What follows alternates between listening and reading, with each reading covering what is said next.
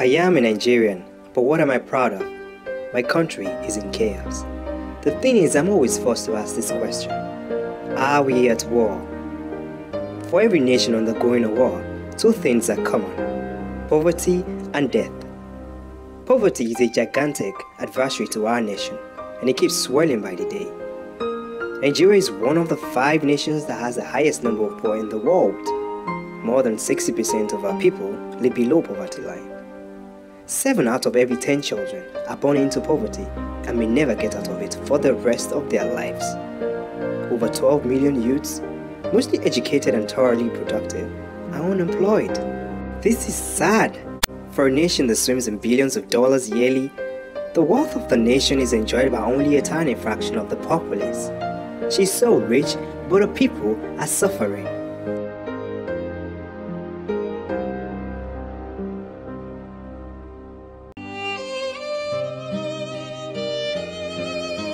They are desperately searching for a makeshift survival means, seeking miracles over mundane issues. 80% of those people are either hungry or sick. But is it salvation they need? Or this is just poverty and ignorance?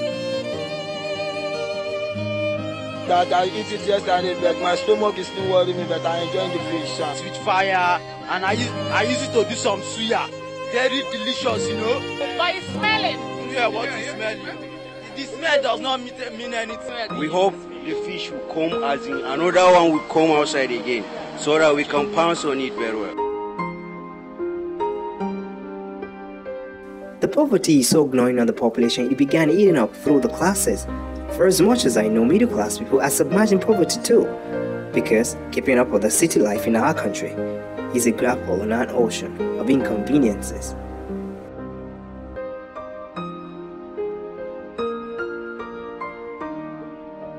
One out of every 2 educated Nigerians have been robbed before.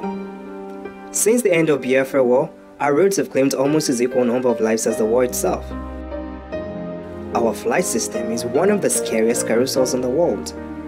These men have claimed more souls than the army of many nations around the world. The number of lives claimed by terrorism in Nigeria in the last 4 years is triple the number of lives claimed by terrorists in America in the last 40 years. In 1998, a pipeline explosion killed over 1,200 people at GEJ in Niger Delta. Since then, almost a dozen of a similar occurrence have taken place. This is the most satanic disaster our country faces. The sad part is, it has no face, and a thing without a face cannot be recorded, which means we can never surmise an appreciable figure to the number of lives this has taken, and still taking.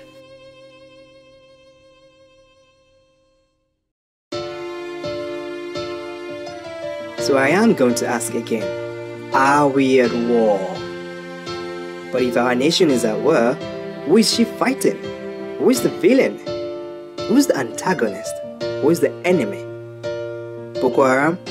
Let's look into this. Through raids and bomb blasts, the insurgent group has been responsible for the deaths of over 15,000 Nigerians, and in 2014, the toll had increased dramatically. Their atrocities have displaced more than 6 million people from their homes. They are growing wider, bolder, and stronger. We have killed countless soldiers, and we are going to kill more. Our strength and firepower is bigger than that of Nigeria. Nigeria is no longer a big deal to us, as far as we are concerned. We will now comfortably confront the United States of America.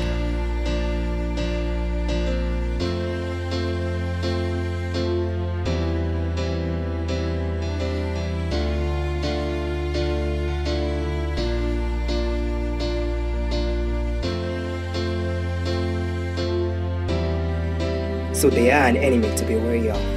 But are they responsible for road accidents, black magic, plane crash, kidnapping, robbery, and extreme poverty? No. Then who is? The government? Who is the government? Our royal leaders? King Goodluck, Jonathan. These folks have consistently abused the ideology of democracy in our nation. They run a complete monarchy system. Just from the way he has been politically sacking people lately, one wouldn't argue that fact. He even runs a monarchy system within his political party, a democratic party which they call People's Democratic Party. Such is why we witnessed the most shocking faction of a political party in our history. In 2011, this man dubiously begged his way into this current administration, starting with the people of his political party, who couldn't take more of his backstabbing, and then resolved into the dramatic faction. But the whole party palaver is not our own concern. This man begged us too, with the populace, entreating us with his shoeless story. He made 91 promises during his presidential campaign in 2011, and International Press Center categorized all the promises under 13 subtitles.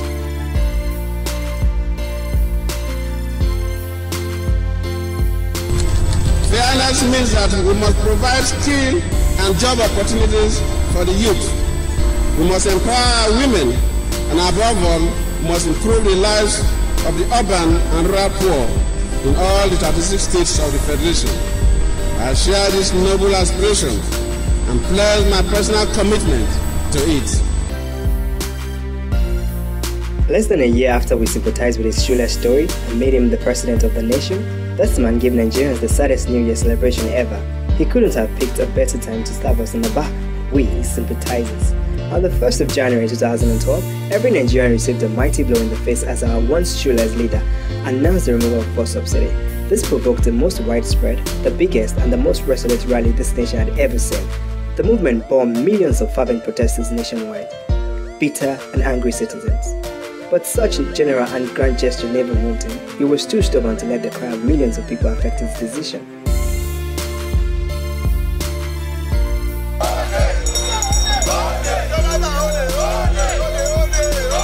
After we received the undeserving mighty blow in January 2012, our nation began a long hideous cruise through the ocean of tears and blood. Powered by the ghastly atrocities of insurgency, the consequences of rusty and immature infrastructure,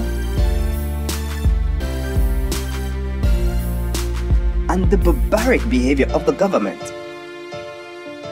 A broken system superintended by a devious administration which is being led by an incompetent leader. Every time they ask this man about key issues affecting the nation, his response is always, "We're working on it." When will they finish working on these things and give Nigerians results? And if he's not saying we're working on it, he's blaming Nigerians or his enemies. Mr. President, the United States believes that the security forces in Nigeria are driving more people into the arms of Boko Haram, that the police, like in the last year or so, have killed more people than Boko Haram has. That is not correct. That is not correct. And I've said this severally. Those are insinuations by some interest group. Well, definitely the insinuations by some interest group. All right, so one of those interest groups is the State Department of the United States. So people coming to make some provocative statements, you even begin to ask whether they meant well for this country. That agriculture can make you have your own private jet. In fact, when you talk about crude oil stealing, yes, I agree with you. Frankly speaking, we want the international community to support Nigeria because this stolen crude is being bought by refineries abroad. And they know the crude oil was stolen. The world must condemn what is wrong. The stolen crude is refined abroad. If you steal $20 billion today in Nigeria, America will go and say this will get that money there. Crisis in developing countries will continue, whether at the primary school level, secondary school level, tertiary level. Those are things that you'll expect in all developing countries. I'm not saying we don't have issues of corruption, but that is not our number one problem. Corruption is as old as human race. At the excesses of Boko Haram. Yes, Boko Haram has been there before I even came here as a vice president. If you will agree with me, within this period, you've never heard of bombings in Abuja. I don't know whether he's dead or alive. I don't know whether he's dead or alive. You journalists will even know more than us because you know how to. So some of you always talk to them. What exactly you are doing to help to stop Boko Haram? I know that you declare state of emergency and all that. We are working very hard on that. How exactly, sir? We are working very hard. And 3,000 people have died. Maybe you need to update your statistics. For those who know about terrorism, any country that is infested with terror, you only get out of it. This country could have been worse. And when I interviewed you 3 years ago, you said that the main issues for the people of Nigeria, electricity, power you talked about, well, today, those are still the same issues. Some 60% of the people of Nigeria don't have enough or regular power, regular electricity. I would have loved that you asked an ordinary Nigerian on the streets of Lagos, Abuja, or any other city this question about power. That is one area that Nigerians are quite pleased with the government, that our commitment to improve power is working. So if you are saying something different, I'm really surprised. That is one area that even civil society members agree that government has kept faith with its promise. It's a lie. Nothing's changed. The power is not improving at all. Promises of restructuring until the lights went out. Doing well. Most of our PDP states are doing well. In fact, the security challenges are less in the PDP states because of the commitment of the governors. Jonathan has said that he is only standing for one term. President Jonathan said, and not only once, twice, publicly, not only in Nigeria, outside Nigeria, that he will have one term. One of the things that is very important in the life of any man or any person is that he must be a man or a person of his word.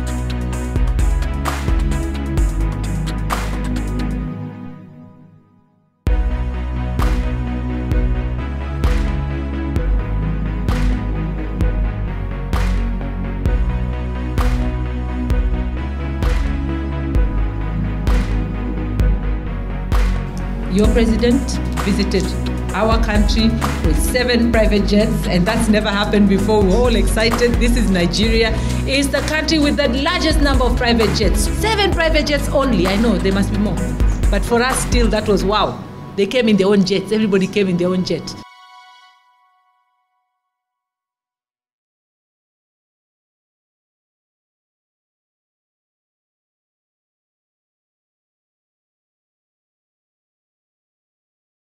We're talking about fuel subsidy.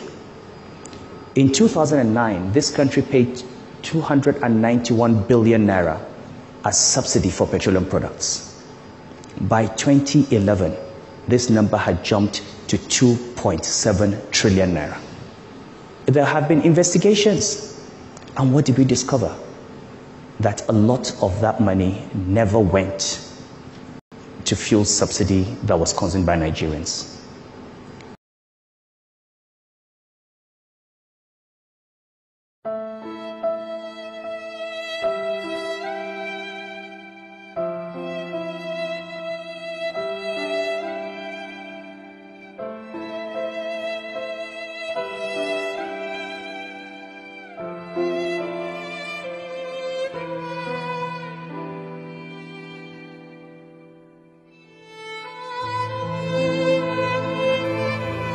For decades, our nation had suffered from bad governance interminably. Our leaders had always been corrupt, but this man is a magnificent record breaker. His cluelessness is outrageous and alarming. Another few years with this man on that seat, we will all be dead. Apart from the fact that he doesn't care, he doesn't know. Do you know how many times this man had ignorantly embarrassed your nation out there? Do you know how dry the streets are? Do you know how pained people are? How the nation bleeds every day? Do you know how many Nigerians have died in these last few years? If you keep watching the NTA, you will never know. This channel literally campaigns for your dubious government. Back then, beggars were only handicaps and old folks, but nowadays, people that have a job are begging too. It's crazy. If you think you're not one of them, then you are in graver danger, because it means the beggars around you will eat you someday, either by robbery, black magic, or simply out of frustration. Did you ever say the anthem or the pledge? If you did, remember you also made an oath. And are you fulfilling that oath right now? Are you sitting there just complaining? Is that what makes you a Nigerian? How did we manage to let someone like this rule us this long in the first place? This man doesn't know jack about ruling. He's weak and slow, and we all know that. He can't even rule a school, talk of a nation. But what did we expect? Someone that had a major in zoology is only a professional herdsman. No wonder he sees Nigerians as less significant. In his mind, we are zoo animals. On a second note, can he even rule over animals when he couldn't even keep his wild dog tethered? The plus we are sharing, there is God, oh. There is God, oh. There is God, oh. There is God, oh. There is God, oh. Nigerians, the people this nation buries every day are your brothers and sisters. If you don't do something about this now, the death toll will increase and it will definitely reach you. Don't just sit and complain, think and act. Don't just listen to hearsays or NTA. Go out there and seek the truth. It's the least you can do for your country. Reaching first-hand information is too convenient these days, so step out and get it. It is your nation, your land and your home. It is your people, your friends and your family. It is your system, your economy and your money. It is all yours. Most importantly, it is our past and our future. So get up and authoritatively snatch it from the hand of these greedy demons. Come 2015, now is the time. He is coming back to us to beg again. I don't know what story he's going to use for us this time, but we don't even care. Let's just kick him out and make him the scapegoat. Let him be the first incumbent president that will lose an election. This is the time for us to flex our muscles. They need to know that we know our rights and we will fight when we should. Once we use our might to displace this man in 2015, we will all protest to the new administration to probe him for every kobo he stole, and justice will prevail. This isn't only about punishing Jonathan, but also to let subsequent leaders know that we can deal with them if they mess up. Students, if this is happening now, what will happen when you are out there looking for a job? They'll tell you are the leaders of tomorrow. No one becomes a leader without a fight, except your name is Goodluck. Unemployed. I know I don't have to urge you. I know you despise this administration more than I do. Parents, you still cater for your children at the age of 30, 35. Who will cater for you when you're 70 and above? Don't put your mind on pensions. These freaks loot everything. So, the future of our nation lies in your hand. What will you do with it? Will you sit there or will you fight? If you choose to fight, then your number one weapon is your voice. Scream to the world. Spread the word. Let them know of the anti-Jonathan campaign. Rule with your voice. Rule with your voice. Nigerians, rule with your voice.